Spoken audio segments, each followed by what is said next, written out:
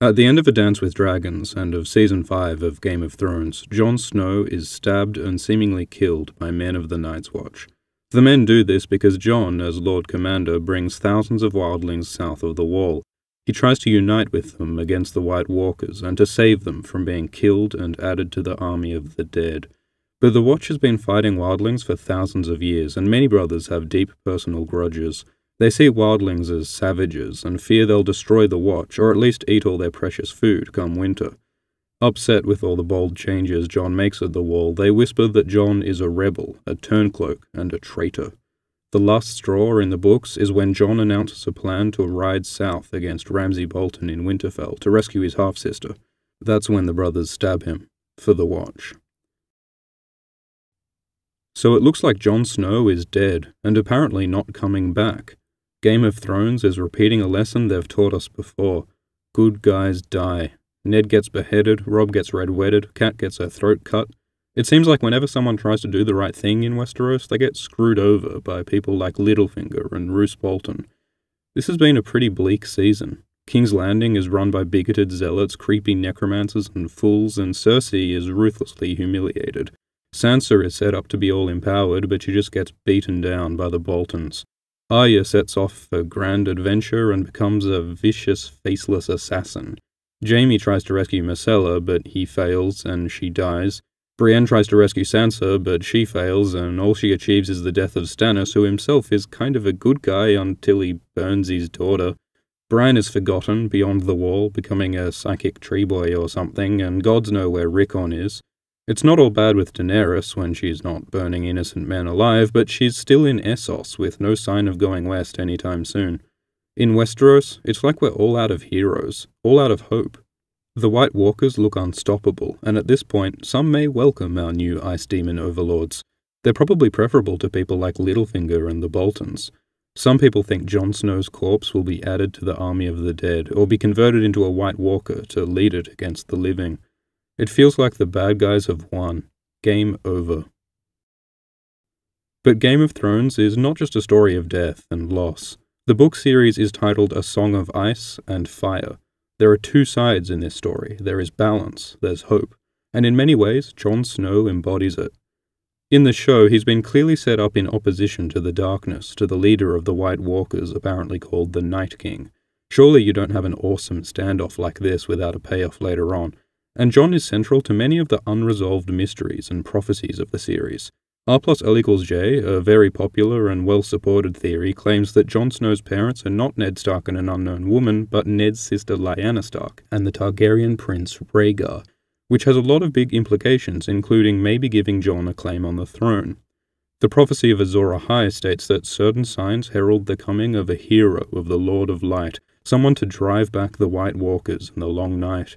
Melisandre believes that Stannis is this hero, but evidence suggests it may actually be Jon. However you look at it, Jon Snow has unfinished business in Westeros. He may be this hope that seems to be missing from the story. So is there any way he can come back and finish what he's started? The answer may be Melisandre. We know from Beric Dondarrion and Thoros of Myr that red priests can bring the dead back to life. We've never seen Melisandre resurrect anyone, but in the books she says her magic is becoming stronger at the Wall, and that she can do things that she has never done before. And in the show, Melisandre visits Thoros of Myr, maybe comparing notes on resurrection. So it's totally reasonable to think that Melisandre may be capable of bringing the dead back to life. And she does take a definite interest in Jon. In the books, Melisandre foresees his stabbing, warning Jon of daggers in the dark and telling him that he'll have grave need of her, that she's his only hope. In the show, she says some interesting things about her joining with Jon having power to make life and light, and she turns up at the Wall conveniently in time for his stabbing. Melisandre's actress, Carice Van Houten, has strongly hinted that something's going to happen between Melisandre and Jon after Jon's stabbing. All this evidence makes it seem very likely that Melisandre resurrects Jon Snow, but there may be a cost. We're told over and over that only death can pay for life, and Dance specifically emphasizes that Melisandre needs king's blood to perform her magic. There's this whole subplot about Jon sending Aemon Targaryen and Mance Rayder's son with Sam and Gilly down to Old Town, because Aemon has the blood of Targaryen kings and Mance's son has the blood of the king beyond the wall, so Jon fears Melisandre will want to burn them. But there's still someone left at the wall with king's blood, Shireen Baratheon, daughter of King Stannis. Melisandre might burn Shireen to resurrect Jon. In the show, Melisandre has already burned Shireen to clear the snows slowing Stannis. She comes to the wall soon after, so maybe in the show she's still juiced up with king's blood magic child sacrifice power. In the books at least, it seems pretty likely that Melisandre will use the sacrifice of Shireen to resurrect Jon Snow. Jon's resurrection may also involve skin changing, which the show calls warging. Warging is the ability to enter the mind of an animal, like Bran enters the mind of his direwolf Summer. The three-eyed crow tells Bran that if he dies, part of him would remain in Summer. In the prologue of Dance, a wildling warg, Varamir Sixskins, tells us that when a warg dies, they can live a second life by warging into their animal after death, and in the prologue, Varamir does this. He dies, but lives on in his wolf. Varamir also specifically tells us that Jon Snow is a powerful warg, and that living on in Jon's direwolf ghost would be a second life worthy of a king. Jon definitely is a warg, though he resists it. He accidentally enters the mind of Ghost a bunch of times, and this connection with his wolf grows stronger in Dance. Jon says Ghost is a part of him, that he and Ghost are one, just like Bran says he and Summer are one. Melisandre urges Jon to embrace this power and tells him he'd do well to keep his wolf close beside him. At the end of the book, after Jon is stabbed, his last word is Ghost. Finally, Melisandre has a vision of Jon changing from a man to a wolf to a man again. In the show, Ghost hasn't been seen for a while, and there's been none of this skin-changing foreshadowing, so maybe in the show, Jon will just be straight-up resurrected by Melisandre. But in the books, at least, this evidence strongly suggests that on his death, Jon wargs into his direwolf Ghost, and later becomes a man once more, probably via resurrection by Melisandre with the sacrifice of Shireen. This resurrection fits really well with the mysteries and prophecies surrounding Jon Snow. If R plus L equals J is true, and Jon is the son of Prince Rhaegar Targaryen, Jon has some claim on the Iron Throne. In his vow to the Night's Watch, Jon swears to wear no crown, but his vow says his watch ends with his death. Jon does die, so he's surely freed of this oath, allowing him, after his resurrection, to once more take part in the politics of Westeros, and perhaps to make a claim on the throne.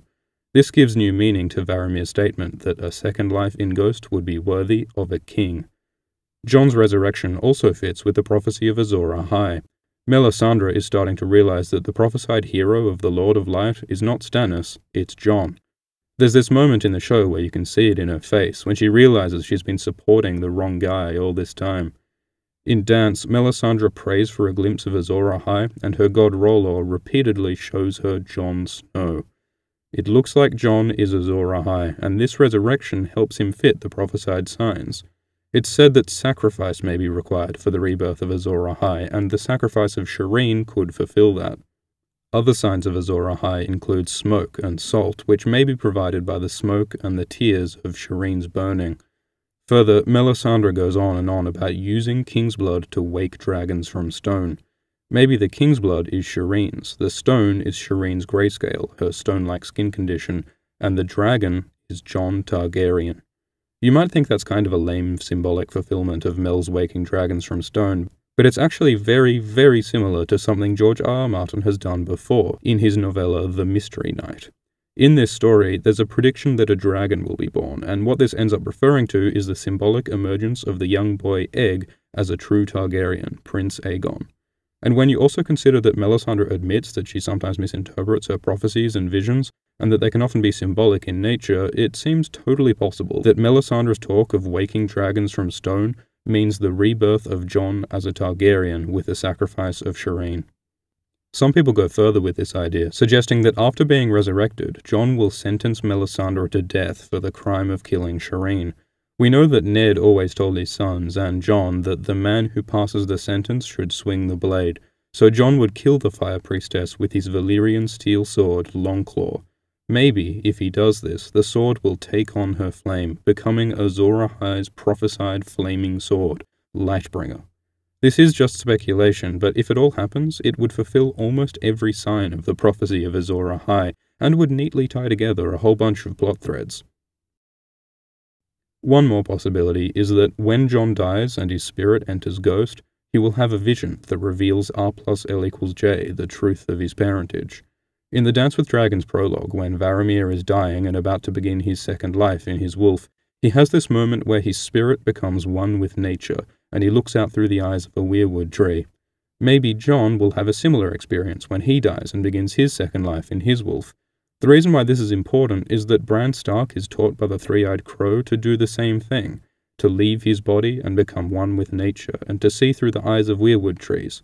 When Bran does this, he has visions of the past, of Ned and other Starks and others further back in the past. So if, when Jon dies, he experiences being one with nature and the weirwoods, as Varamir does, Bran, who is also on the weirwood network, might share with Jon his visions. This might sound unlikely, but it's actually already happened. In A Clash of Kings, Jon has a wolf dream, a warging dream, featuring a weirwood with his brother's face. This tree boy figure, representing Bran, gives Jon a vision of Mance Rayder's wildling army. So yeah, we've got a bit of an Inception, visions within dreams plus possible time travel sort of thing happening here, but the important point is that Bran can give Jon visions by connecting with him through the warging, greensight, weirwood network thing. So if Jon becomes one with the weirwoods when he dies and enters his wolf, just as Varamir does, it would totally be possible for Bran to give Jon a vision, just like he does in Clash.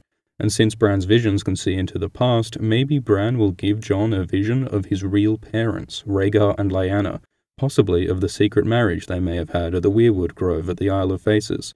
With Jon's death, he may learn the truth of his birth. Again, this is just speculation, just an idea, but it would make a lot of sense. It would explain why George R. R. Martin has Jon enter the mind of his direwolf before returning to his body, instead of just being resurrected by Melisandre, and it would give a plot purpose to all this weird entering the weirwood stuff that's associated with the second lives of wargs, and it would finally reveal R+L=J, which doesn't really have any other way of being revealed unless Howland Reed decides to finally arrive. And how cool would it be? This guy not only gets brought back from the dead, released from his vows, fulfilling an ancient prophecy of the rebirth of a hero, but is born again with the knowledge of his true identity, as Jon Targaryen. It's all very biblical. A man of kinda mysterious birth goes around saying some sensible things about loving thy neighbor, like making peace with the wildlings, but he gets betrayed and killed by his friends before a cross. Like, don't tell me that's not a cross. And he stays dead for a bit, but then is reborn as a divine hero. So, yeah, in conclusion, Jon Snow is Game of Thrones Jesus. Or at least there's evidence that Jon Snow will return, and that the next book is going to be a hell of a read. Let's end there.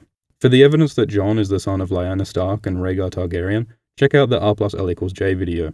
For a discussion of the Azor Ahai prophecy, check out the Azor Ahai video. For an explanation of magnetoencephalography, check out the MEG video, cause yeah, why not, right? It's about brain imaging. It's got mind reading and robo-hands in it. You might like it.